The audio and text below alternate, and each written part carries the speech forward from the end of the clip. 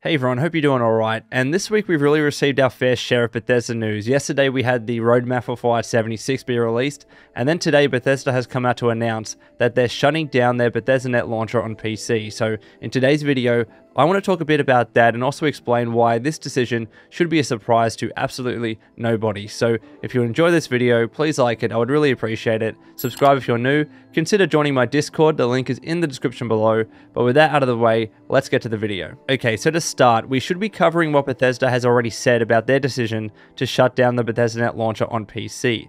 In a Bethesda Net article, and I'll link that in the description below, they say the following: "We're saying goodbye to the Bethesda Net launcher this year. We would like to thank you for your support and assure you that all of your games are safe. If you're not playing PC games through the Bethesda Net launcher, then your work is done here. Thanks for reading. If you do have games to migrate through the Bethesda Net launcher, don't worry. Starting in early April, you'll be able to migrate your games and wallet to your Steam account. For more details on what this process will look like, read on. You have plenty of time to plan and begin migrating your Bethesda Net library to your Steam account. The migration to Steam will include your game library and wallet, meaning you will not lose anything from your Bethesda Net account.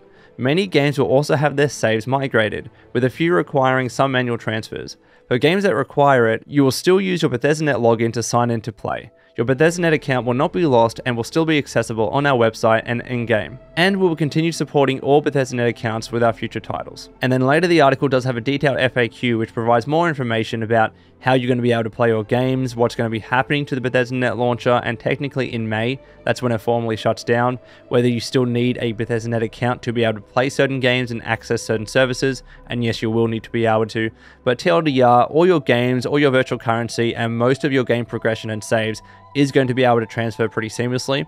The only exception I could see is Wolfenstein Youngblood, so if that's not you, you're going to be totally fine with this, and they do provide a lot of information in that article, as I said, so link is in the description. Alrighty, so now let's talk about my thoughts when it comes to Bethesda's decision to shut down their launcher on PC. And to be clear, I did know this was happening. I knew that it was coming. I was an employee at the time when they told us that the launcher was going to be shut down and how everything was going to be transferred to Steam. So it wasn't news to me, and I was essentially waiting for the news to come out so I could talk about it. So now that it is out and I can, let's take a step back and talk about why a publisher would ever want their own launcher in the first place. And I think it's pretty obvious, right? I think it comes down to money. When you have a platform like Steam or even Epic Games, which is a bit better in this regard, but those platforms are taking a decent chunk of the revenue when it comes to games on their platform, not just for games being sold, but also for in-game transactions.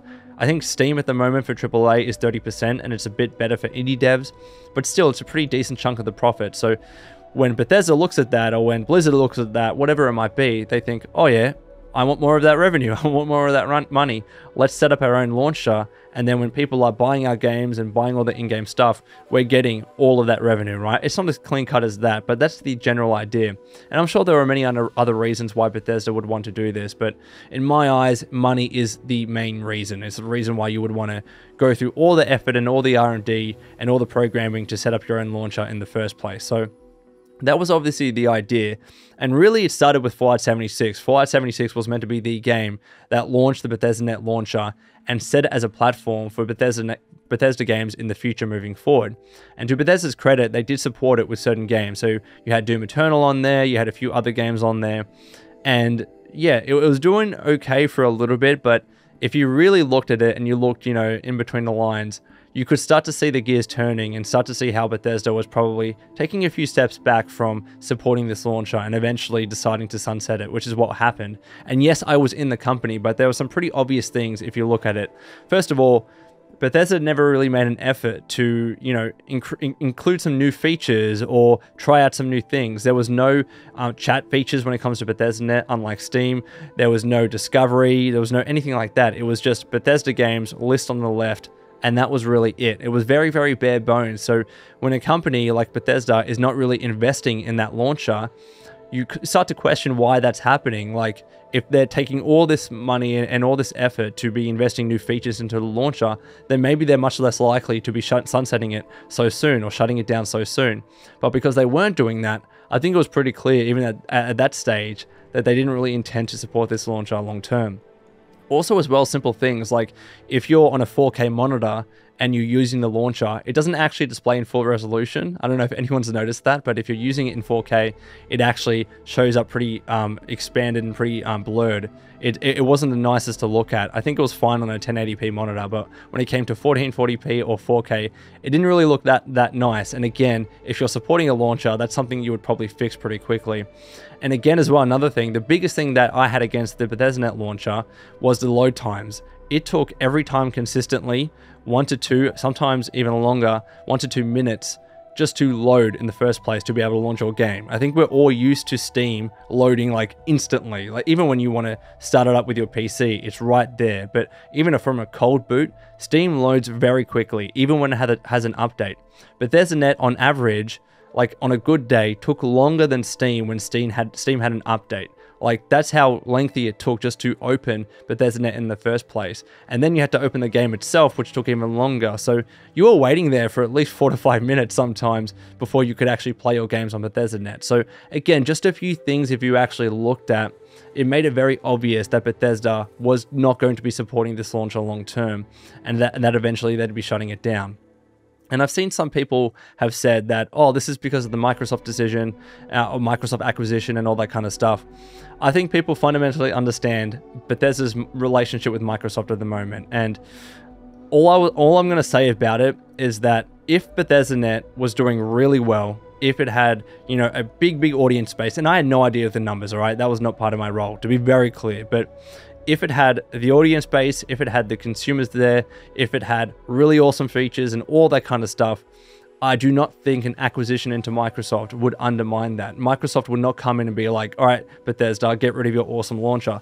And I don't think they're going to be doing the same to Blizzard when it comes to Battle.net either. Like, I think they're going to let Blizzard do their thing when it comes to their own platform and their own launcher, because that's where their consumers are. That's where their audience is.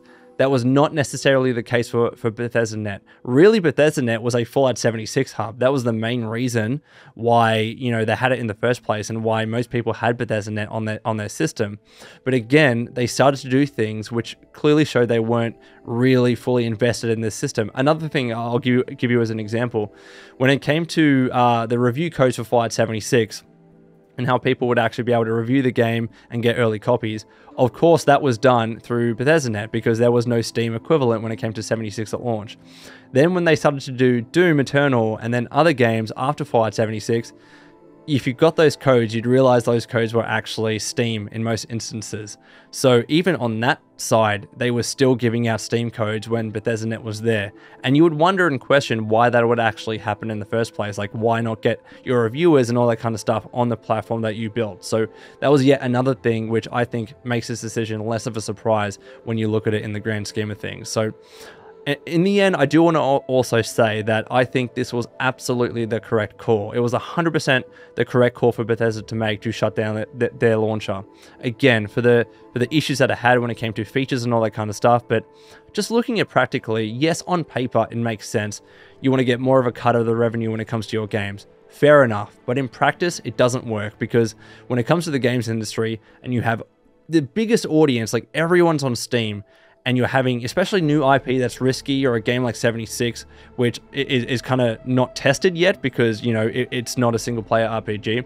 Especially when you have games like that, you don't want to be setting up your own launcher, which just provides another barrier for people to be downloading your game in the first place. You want to go where everyone already is. They can see your game at a glance, and if they want to try it, they'll try it there. And people have a lot of faith in Steam because it has the refund policy and all that kind of stuff. It's very hard to get people to kind of split off from that. So, in my eyes, for Bethesda's games moving forward, it makes much more sense to just go where the people are. Go to Steam, you know, even if you want to go to Epic Games, because I know it still has a growing base, but go to where the consumers and the audience already are. It doesn't make any sense to try and build your own platform from ground up unless you have awesome features, unless you have a compelling reason as to why you need your own launcher, aside from the fact that you just want a bigger cut of the revenue. So, I think it's the right call. I think it was long overdue, and I'm glad Bethesda did it. And now everything's going to be transferred to Steam. And to their credit, everything's going to be transferred pretty seamlessly. All your games, all your virtual currency. So this shouldn't be an issue for anybody that's wanting to do this. But those are my thoughts. I hope you enjoyed it. I'm very tired. That's why I'm stumbling so much in this video. But let's get to the conclusion. Alrighty, Wastelanders, that is all from me. I hope you enjoyed this video. Let me know your thoughts in the comments below. And until next time, this has been Lone. Please take care of yourselves, and would you kindly keep fighting the good fight.